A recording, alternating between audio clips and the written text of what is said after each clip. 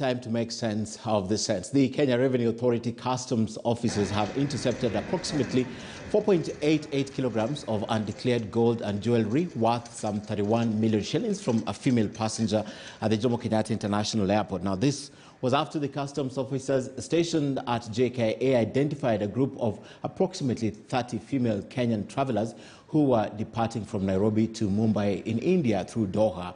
Now, the travelers are directly associated to 3 female travelers earlier intercepted entering Mumbai with approximately 1 kilogram of gold concealed intentionally. The 15 women who were on board the flight were asked to cancel the flight to allow for further investigations.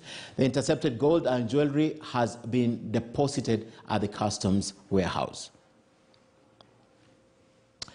Now to matters banking now. It's been the results season. Tier 1 lender NCBA Group has registered a 9-month profit